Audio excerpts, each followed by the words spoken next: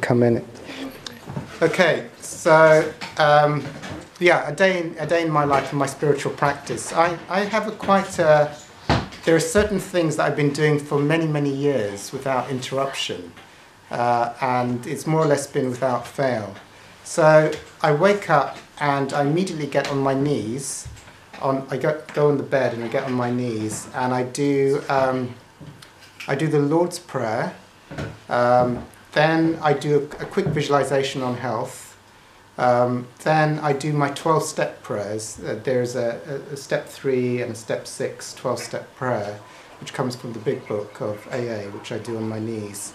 Then after that, I put a huge bunch of people who I either love or have problems with into God's infinite light and love and pray for miracles and transcendence. And I have people I love, I put them in, and they're also my list of people I'm having conflict with. I put them into God's infinite light and love and pray for miracles and transcendence around them. I'll even put things which are not people, like the B&B and leaks and things, into God's infinite light and love. All things which are creating, sort of patches of limited thinking in my conscissness into God's infinite light. So I'll do that, and I'll have a huge list of things which I'm just putting in there. After that, on my knees, what I do. So I'm in food recovery. I'll just give thanks for my food and ask for an abstinent day around my food. And then after that, on my knees is... yes, I have this thing. I haven't even shared it before. I connect to I don't normally share it. I connect to some of the most profound mystical experiences I've had, and also some of the things that I'm most grateful for, which for me reflect the love of divinity that I've experienced. So the first one was I got to meet Dr David R Hawkins in Sedona, and I was one of the first people to ask him a question. And I was quite early on. I was in my early days of spirituality, but I knew I had to meet him. And he looked into my eyes, and I looked back, and it was one of the most profound spiritual experiences. I think probably the most profound spiritual experience, because I was like transported, and the power of his gaze was transferred. It's like having a shot of enlightenment, so much power radiated through his gaze. And so I just link in to that power that was transmitted to me when I got to meet Dr. David R. Hawkins, which for me was probably, he's at the level of an avatar, a very, very rare high level of consciousness. So that's my first one. Second was I met a teacher of enlightenment, and he was talking to me about the observer. And I went into, I had my white light spiritual experience, where, the whole world disappeared in white light. There was infinite light, love and power beyond all imagining. The Course in Miracles, when I read the Course in Miracles, and it said, imagine the happiest moment you've experienced in this world, and times it by 1,000, and then times it by 1,000 again, and you'll have a glimpse of what it's like. And that, when I read that in the Course in Miracles, it's like, everyone who's living in this world has no imagining of the immense power and light of God consciousness. It's beyond this world by a factor of 1,000 times long. And I knew that, and I know when I read that, it just like, this world is like a veil of darkness compared to what it would be like to be in the stream of God. And then when I came out of that, I was in a state of infinite bliss and ecstasy, pure witnessing and oneness. So I also just quickly link into that experience as well. So that's my second thing. And the third thing, which is different to that, which was the experience, I wrote about it in my book, Bulletproof Peace, gradually. It was but not in detail, because I wrote it in my book, and I wrote so much about it, and then my editor said, it's too long and boring. So he just said, make it really, really short and concise. So otherwise I wrote a huge sort of volume on my kidney failure and my transplant, because it was when I had my transplant, I had so many miracles, I was called up, and he said, when they call you up on your transplant list, they call 2 people up at the same time. And it's like a competition. It's like who's going to do, they give you a number of tests to see who deserves the kidney more. And I was in with this other Indian chap, you know, and it's like they're giving us all these tests, and it's like one of you is going to get the kidney and one of you is going to be told to get home. I go, so it's like the lottery. It's like first you get the call, and then you've got two people competing for that kidney, and then you've got like all the things for rejection, like they can put it in and it can still not go. So you've got to go through like hundreds of hoops. It's like winning the lottery, and you've got to win. Each gate has to go perfectly for it to be successful. And then what I experienced was like, it was like the heavens parted. It was like God was sort of saying, like, this kidney is coming your way to give you life. And I knew it was God's grace. It was the touch of God that everything went perfectly. And even the doctors were amazed at how well it's done. And it's still, even the doctors have said things like, you know, it stayed, you know, it stayed really, really well, you know, and so it's about 10 years now. So that was the miraculous. So I give gratitude to grace for actually having given me life and being in a place from near death. So I link into those three things. I haven't really shared that with anyone before. So that's my morning, that's my knees just in the morning. Then I sit down and I do my Course in Miracles. I religiously do my Course in Miracles lesson every morning. So I read my course lesson for the day, and then I'll have 10 minutes of, in the early days I used to do an hour in the morning. Now it's down to 10 minutes. But 10 minutes, and it's a combination of feel the feelings and observer, because I intuitively mix them depending on what I need. So I'll either, if there's some feelings, I'll feel them out, and then I'll be in the observing, and I'll be interchanging that for 10 minutes. It's like a detox. If there's anything in the morning, a little bit of fog or a little bit of a sore throat, I'll just take that out and go to the observer and just clear it out so that I feel clean of any sort of separated identity. So that's like my fix. Like I have to do that. It doesn't really matter if I'm going to be late or whatever.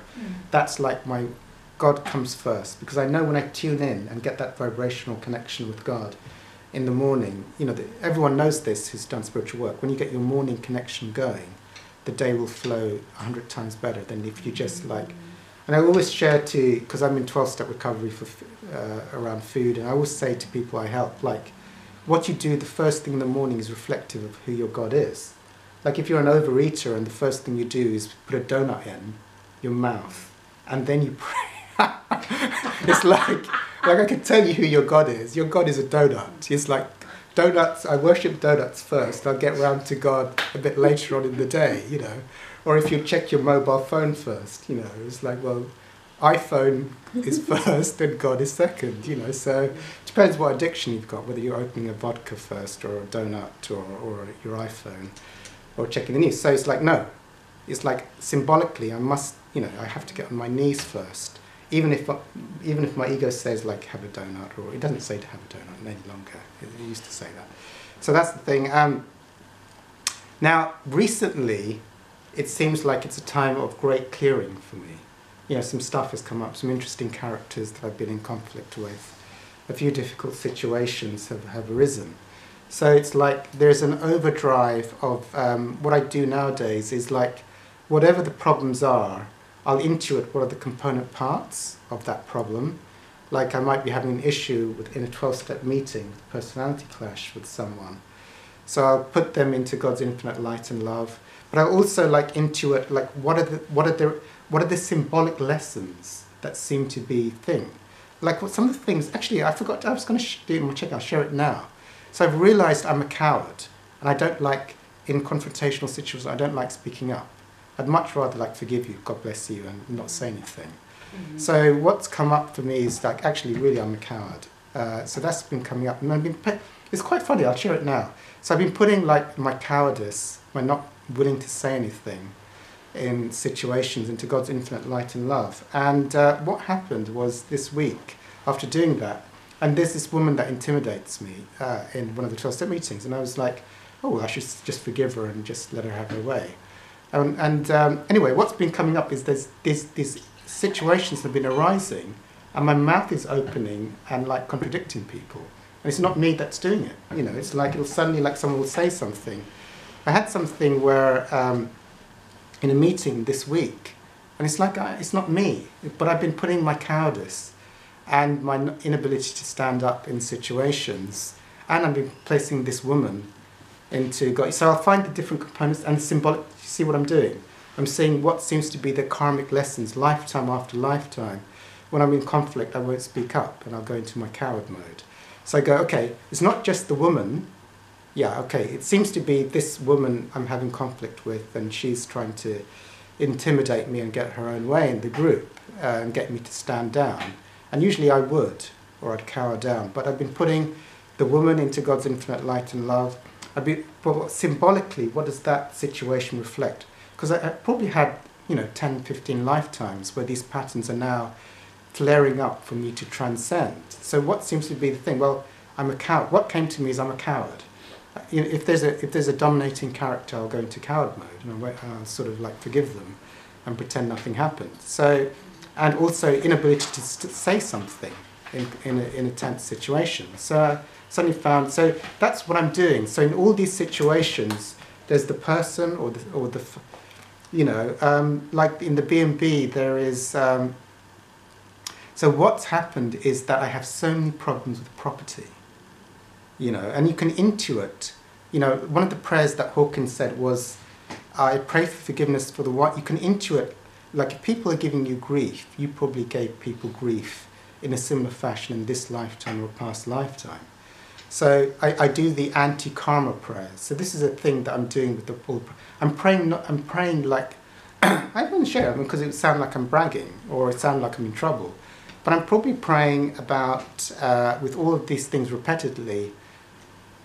I don't know, what is it, like 8-9 hours a day of prayer. I've never prayed so much. Just putting things over and over again. Because the Course in Miracles says, like, each time you do it, you dissolve it. Does that make sense? Like if you've got something really, really strong, if you put it into God's infinite light and love and you keep doing it, you're dissolving that bond of dualistic darkness, if that makes sense. So if you want to get rid of it quickly, you just do it until it disappears, if that makes sense. So for each different event, and I can suspect that I pray for forgiveness for the one in me who's destroyed other people's properties, who's taken other people's properties, who's been dishonest with other people's money around properties, because everything is going like wrong around. Every time I touch property, there's like so much bad stuff happening in every area that I'm intuiting, and everything that everyone is doing, every builder, every problem, the property, I'm intuiting like, well, what could be the karmic lesson, and what have I done to others that all of this negativity is showing up around properties. Like some areas of my life flow and I've never had problems, but some areas like property and money is like catastrophe after catastrophe after catastrophe, after bad builder after bad builder, after leak, after flood, after, all kinds of things are happening. So, okay, so I was a cowboy builder. I probably was a landlord, a slum landlord that took your money and kicked you out and put someone else in there. So it's probably like grim things, that I was probably getting. So you put it all in there. So you'll make, see, because if you see Hawkins' work, he described several instances where he had flashbacks to why things were happening to him in this lifetime. So you have to, if you don't get the flashbacks, you do past life regression, you can intuit. If people are treating you in a certain way over and over again, you can intuit, no, you've been on the other side of that in a past lifetime, doing that to other poor sods. Now you're getting a chance to do karmic undoing, where other sods are giving you a taste of your own medicine. So you just pray for forgiveness for the one in me who's done that. So around property, around this lady, there can be a list of things which I'm putting into God's infinite light. And because I want these things to be cleared as quickly as possible, I'll do it, I'll have a whole list. So I have a list of things to do with the conflict lady, I'll have a list of things to do with the property, I'll have a list of things to do with whatever other problem, and then I'll say, like, I'm going to do this, I might do this like 10 times, this huge list of things 10 times, and then this list on another thing 10 times in the day, and I might even do it twice a day, like I'll do them in the morning on the lady, and the symbolic patterns around that, and my feelings of what happened in past life and what I've done to others. So I'll have that, and I might do it again in the evening because I want to clear it. So a lot of stuff for clearing, and I go to 12-step. I do on average, today I've done 4 12-step meetings. I'll do on average 2 12-step meetings a day. So I've done a load of relationship, money and food type 12-step meetings today. I do that, and on average I get to about 14 12-step meetings a week. not for the content. It's not like I go to a food meeting to hear something new, but for the vibration. It's like, for me, like every place, every group, it's not just the words. Every environment has a spiritual vibration. You know, like a 12-step group has the vibration of unconditional love. Of course, in Miracles or Enlightenment group will have a certain vibration. A gangster rap music venue will also have a vibration. You know, park will tend to be neutral. You know, it'll have quite a neutral vibration. So, but I want the highest vibrations. So I might be in the 12-step meeting and I might be doing my prayers at the same time. You see, so I'm just using that for the energy field, not for listening in, and doing my prayers, and in the 12-step, because I'm just trying to sit in the highest vibration surroundings throughout the day as I'm doing my spiritual work.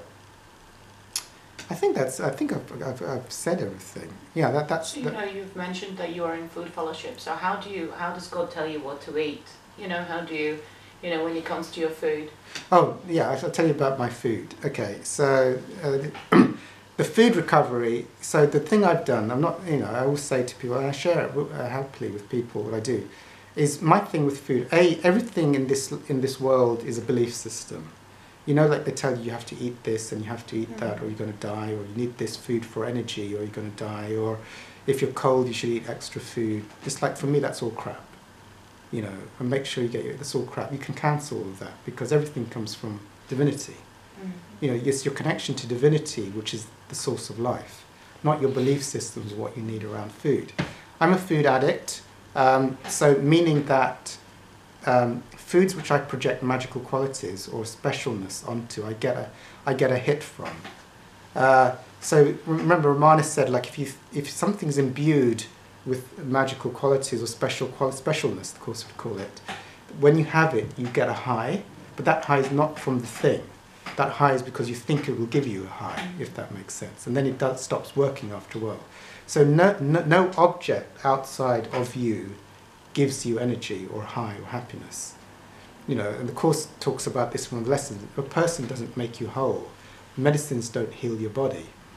Foods don't, vitamins don't, that's all magical. I'm not saying that you shouldn't take your vitamins or go to the doctor, it's not what I'm saying. So my thing was, because I've essentially been in a position of neutrality around food and body for 9 years. And it's just because, and all I do, which will shock people, is I have the same meal I have 2 meals a day, breakfast and late lunch. And they're the same thing. It's like some boiled vegetables, a couple of slices of bread and some butter, and some boiled chicken. And I can change it. I can go out with people and have a sandwich or whatever every now and then. But that's it. It's just totally boring and bland. And it just happens. There's no excitement. I don't look forward. It's not like a highlight of the day where, oh, you're going to have your boiled vegetables and boiled chicken and bread, Like, I'm looking forward. I can't wait to get home and eat my boiled veggies. So it's like, whereas before it'd be like, going to the supermarket to get my bag of donuts would be something I'd be looking forward to with my, it's like, that's the highlight of the day. I'm looking forward to get my bag of donuts. So that's what I do. I'm not saying that others, but I found with others, when they strip out the magical specialness. I had a lady that I helped with food, and we went round, I don't know why I'm talking about food now. So we went round to the supermarket, to the sugar biscuit aisle, and she had to do like, that's meaningless, and that's as meaningless as the table, as the tray. And I told her to have, because she just wanted to do what I want to do. So, oh, fair enough, I'll tell you what I do and see how you get on. And then I told her to eat bland food. She said like her food tasted like cardboard is what she was eating. I mean, healthy meals. And within a short period of time, she had total neutrality around food and body. So it does work. I'm not saying you should do that. There's 2 ways to transcend food. You can cancel your belief that donuts give you a high and eat the donuts so you can get into neutrality.